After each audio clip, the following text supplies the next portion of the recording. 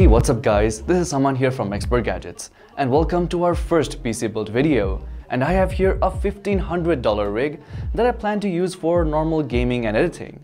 So without any further ado, let's dive right in.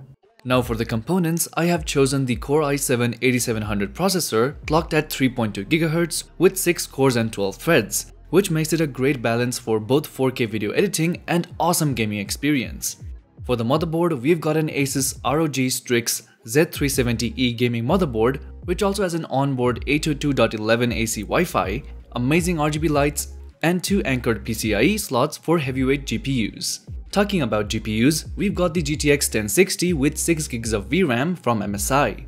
This one can go up to 1809 MHz and it's got very good fans that are pretty silent but can cool the GPU enough.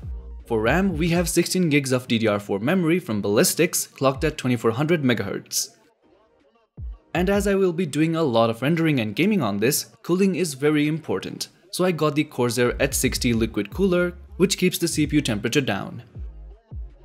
Now for storage, we have the Samsung 860 EVO with 500GB capacity, which will be useful for faster boot up times and rendering.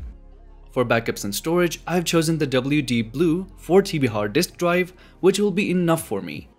Lastly, for power supply, we've got the EVGA Bronze 750W semi-modular power supply that will be enough to power all those components mentioned above. And to house all that components, we have the Master Case 5 from Cooler Master, which is a very stealthy looking and sturdy case, which provides enough space for upgrades.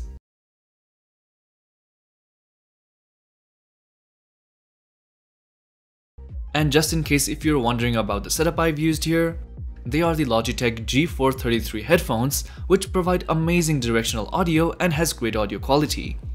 And the monitor you see there is the Dell S23-118HN 23-inch IPS LED monitor.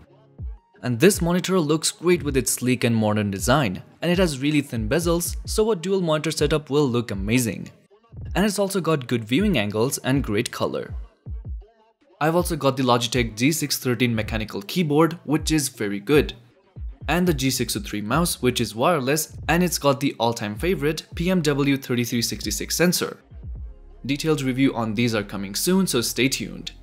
As for the speakers you see there, that's the Kanto U4, which I have already reviewed.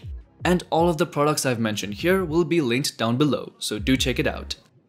Now coming to the performance of the PC.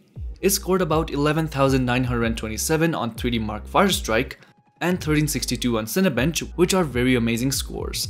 And when playing games on Full HD with all the settings maxed out, it manages to average a frame rate of 74 on Rise of the Tomb Raider, 82 FPS on GTA 5, and about 88 FPS on Battlefield 1, which is enough for 60 FPS gaming.